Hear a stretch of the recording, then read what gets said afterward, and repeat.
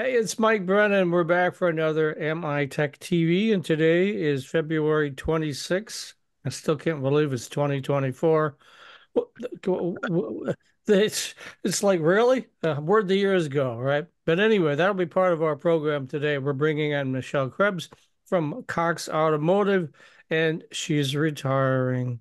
And she's been covering autos longer than I've been covering technology. So she started in 1980. So part of what we'll do towards the end of the interview is talk a little bit about how everything has changed, and we can speculate on where it might be headed.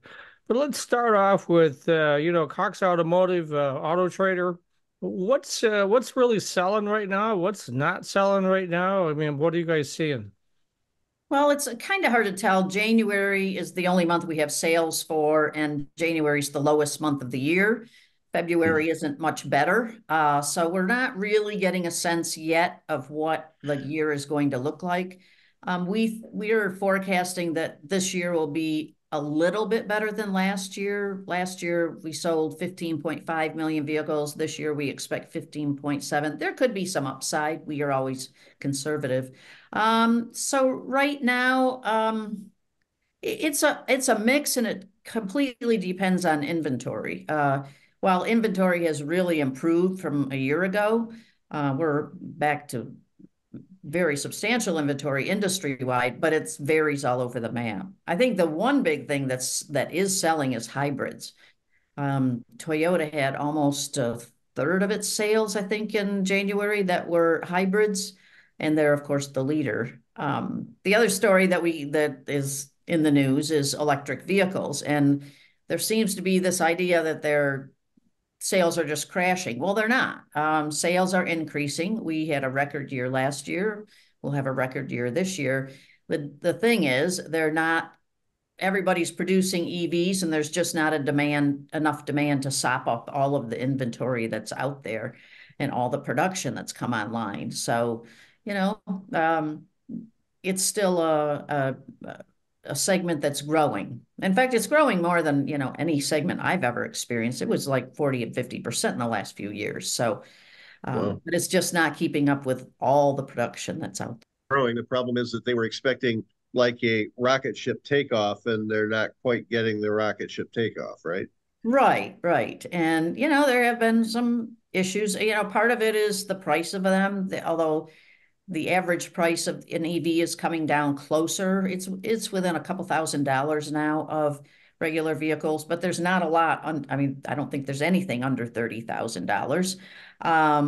And the EV infrastructure is just not there yet. And what of the charging stations that are out there, one of the big problems is maintenance. They're just not being maintained. So there's a lot of disappointment about that. So we got to, we will move into an EV future. I think it'll be stretched out farther than people think. And in fact, the Biden administration is reportedly considering easing some of the emissions standards so that, there's a slower rollout of EVs, which seems appropriate. That is the future. It's not going to be linear. It's not going to take off like crazy. For one, we aren't all in the car market at the same time. I don't have an EV. I'm not in the car market right now. So, we've got to wait and then the middle of the market is a little more cautious than the early buyers of EVs. The early buyers were very affluent, almost all in California. And, they bought Teslas like crazy. So now there's a lot more choice. There also needs to be a lot more education of consumers. What we find is when you get to the heart of the market where you're not, way out in front, early tech adopters, people need a lot more education. They shop like 6 to 8 times longer than regular shoppers of gasoline-powered vehicles. And we're asking people to change their behavior. So that's a pretty radical change. Speaking of Tesla, they've cut their prices significantly, and that's forced everybody else to make similar moves, right? That's correct. They started to see that their inventory was building, that sales were slowing, and so they cut prices several times last year. They jump all over the place, and that's true in China. That's true in Europe as well. And we've even seen Tesla have some incentives. But they're the leader of the market. They dominate, 50%, 50 to 60% of the market. So everybody follows Tesla. So last week we saw Ford cut the price of the Mustang Mach-E, and we've seen some other companies cut prices. The other thing that's not so much in the US that's playing a role elsewhere in the world are the Chinese. Chinese are very good at EVs, and they are in Europe and China, of course, and they have been really cutting prices. In fact, I think BYD introduced what's being called the Corolla Killer, an EV that's costs about $11,000 in China. Oh my gosh. Yeah, so and the stuff is pretty good. So we don't have them here because we blocked that, but that day is going to come. I was going to ask you actually, what is the lowest price EV available currently in the United States, and what is its range? Well, I think the Chevy Bolt was, but of course that's gone out of production. That was around 30,000. I think the Nissan Leaf is still in that lower ballpark. I don't have all the ranges and prices in my head. But the average price is about $50,000. So, and Okay, the average price of all vehicles is 48,000. So, um, it's and, not and that there are much more that higher. are coming into the 30,000s. GM introduced the Blazer. Of course, that's not on sale right now. They have a stop sale on it for quality issues, but that was somewhere in the 30,000s, I think. Gotcha. Okay. So also hybrids. We had Paul Eisenstein on a couple of weeks ago. We were talking about hybrids, and he viewed them as a sort of stepping stone to EVs because all the reasons you just pointed out, that the infrastructure is not really in place. The electric vehicles are very expensive.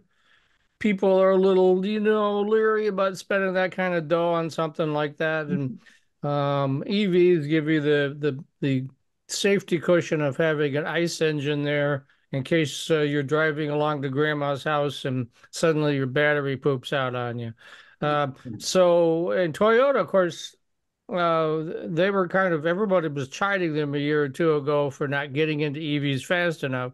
Right. And maybe they were the smart one, right? So they saw this, and they've had a number of hybrids out for a long time. And I've driven a few hybrids. They're interesting. I'm still an old kind of gearhead guy, so I'll be one of the last ones to buy an electric vehicle.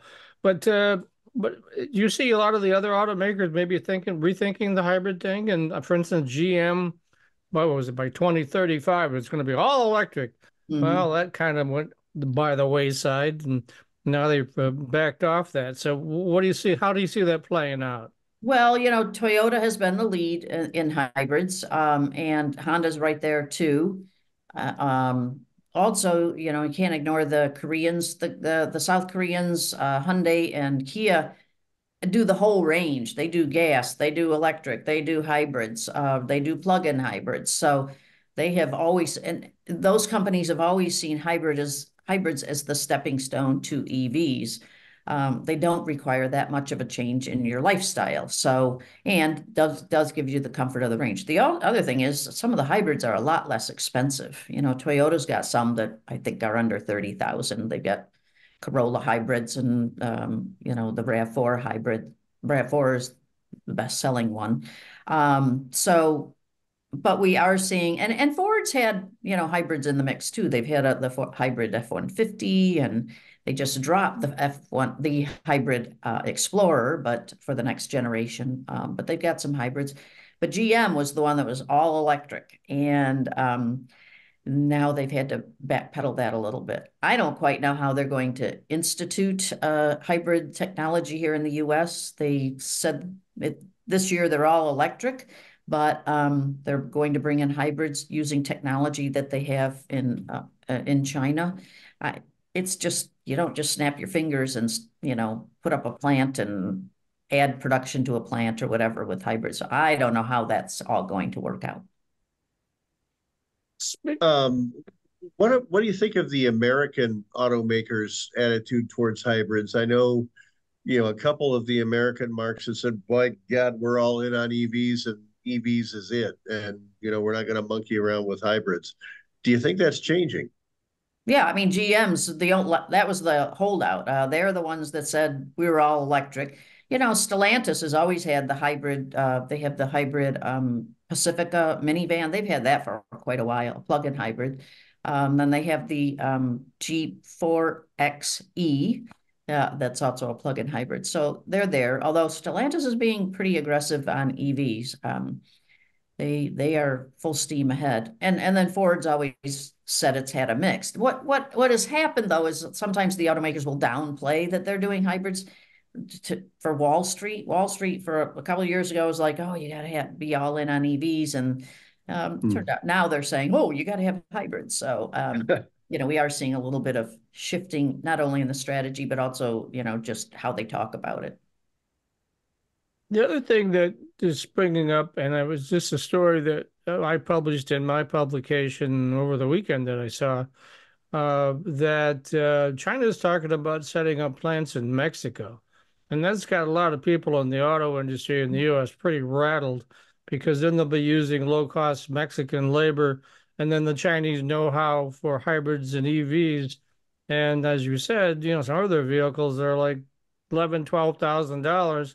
Now, of course, coming into the US market, they probably all sorts of safety things they have to do, and it would raise the price. But still, if it's below $20,000, wow, huh? Is that a big Yes. threat to the U.S. auto Oh, industry? absolutely. Absolutely. I mean, the Chinese would have a more difficult, they want to be in the US market. The politics don't work in their favor right now. But so bringing them in directly from China would be a problem. And certainly they wouldn't, there's already hassles about them building battery plants here using, Ford using Chinese technology. So the way I see that they'll get around that is they'll build plants in Mexico. BYD, which is the biggest EV maker in the world, bigger than Tesla, is searching around for a location and asking for government incentives to build a plant in Mexico. And there's already some Chinese suppliers there. There's Chinese suppliers coming in to support Tesla, which has its plant in Texas, and then it's going to build a plant in Mexico. So if they can bring them into the U.S. that way under the USMCA trade agreement. So, and then it is very possible that if they design them just right, they could also get the EV tax credit under the Inflation Reduction Act. Hmm. Wow. So yeah, it's a big threat, and there's a lot of alarm bells going off right now. So leaving EVs for a minute, huge story in the Free Press on Sunday about Ford Takata airbag recalls not being performed properly. Are you hearing The anything gift that about keeps that? on giving, the gift Yeah. that keeps on giving. Yeah. The biggest recall in the world was the Takata airbag recall a few years ago, and a lot of the vehicles have had to be recalled again. Ford's not alone in that. It just happened that Free Press did that story. Other automakers, Honda, I know, has gone back out and tried to get. These are old vehicles. A lot of times they're, Yeah. 20, 25 years old, and so tracking down. It's hard enough getting the first owner to bring a recalled vehicle in, but the second and third owners, it's been a real challenge on that. So I guess Ford is, I don't know the details of it, but making a big effort to get some of those back. And some of the recalls that were done were not successful. And it's not just a Ford thing. It's anybody who used Takata airbags, and everybody did. So Yeah. If I remember right from that article, it was something like more than 60 million of them. it's I mean, something like that. Yeah, that's a staggering number. yes, yes. But it's every once in a while you'll see an automaker recall again some of its vehicles that had a recall fixed sometimes even the second time, and they're called back in. So Hmm. yeah, that's been, I call it the gift that keeps on giving because it comes up frequently Yeah, and absolutely. probably will continue to for a while. So can we speak to what's selling in the used car market? Do you have some data on that? What's hot right now? Uh, I don't know exactly what's hot in the used car market. I don't follow that as closely, but I will say that we typically see the used car market really heat up when people start getting their tax refunds. They're a little tax refunds are a little slower to come out this year, but people use their tax refunds to buy used vehicles. So we see a big spike in sales, and we see that's when we see the higher prices too. So that'll taper off maybe in May, but it's like February to May. That's when we see all those refunds being used for that. So Well, and of course, the GM profit sharing check was what, 12.5 this year. And I didn't see what Ford got, but I imagine it's something somewhat similar. So ten, that'd be 11, I thought. Yeah. yeah, it'd be a nice downstroke on a car, $12,000, right? Especially a mhm. used car, right? I'd probably pay for half of it, you know? So, Yeah, I think the average used car right now is listing at around $28,000, something like that. And that's come down a little bit, but there's still kind of a shortage of really good late model used cars because when you don't sell a lot of new cars, you're not creating the used cars. And also, we have had a really low level of leasing, and especially because interest rates are high, it just doesn't make the leasing formula work very well. So we don't have those cars being turned back in to be sold as used vehicles. So it's just a lot of demand in the used car market, especially as people you maybe can't afford a new car. A lot more people are moving to the used car market, but the inventory of fresher used vehicles is pretty tight and will be for a couple of years. Yeah. Okay. Well, we wanted you to talk a little bit about, what you view as the major changes in the auto industry in the years that you've been covering it. What would you say? I'm not going to ask you to pick just one thing, but maybe the top three. Well, I think, computerization changed everything in the automotive industry. We went from carburetors to fuel injectors and, using engine management control systems and that kind of thing. That's been absolutely huge. My early cars had carburetors, and I think that's been a huge thing. And then, the internet. When I started covering the auto industry, there was no internet, and that's changed a lot of things in terms of, I mean, we have Kelley Blue Book and Auto Trader. You go shopping on those. They didn't exist before the internet, or at least they were magazine form, not in online so much. So that has had a huge change, and that means changes in the way automakers advertise and promote. But there is no bigger change in the auto industry than the electrification. Um, that will be the biggest change in the auto industry, probably since we went from horse and buggy to cars. It's just a massive change because it requires massive change in suppliers, massive change in our behavior, how we use cars, how we fuel them. It expands to the grid and the whole infrastructure. So I'll sit by the sidelines and watch how it all plays out, but it will be the biggest change, and it's going to be rocky, and there will be winners and there will be losers. Hmm. yeah, And I'm not going to say who I think will be those because it will be hard to know. yeah. And so, what do you think what companies do you think in your scope of your career, starting in 1980, have been the most innovative? It doesn't have to be an American company, but I mean, who are the real innovators out there? Obviously, Tesla, but that's a recent development. I'm Mhm. thinking over a long term. Is it GM, Ford, Toyota? Who's been the most innovative, would you say? Oh, that's a hard question because they've been in a different way. Certainly, I mean, Tesla changed everything because, we wouldn't be on the electrification path if it weren't for Tesla. I don't know that I could answer that with one single company because they've all had some innovations. Of course, then we thought we had a lot of innovation in diesel engines. It turns out that wasn't real. So, the VW Dieselgate story was a huge story. And, it just went for plop.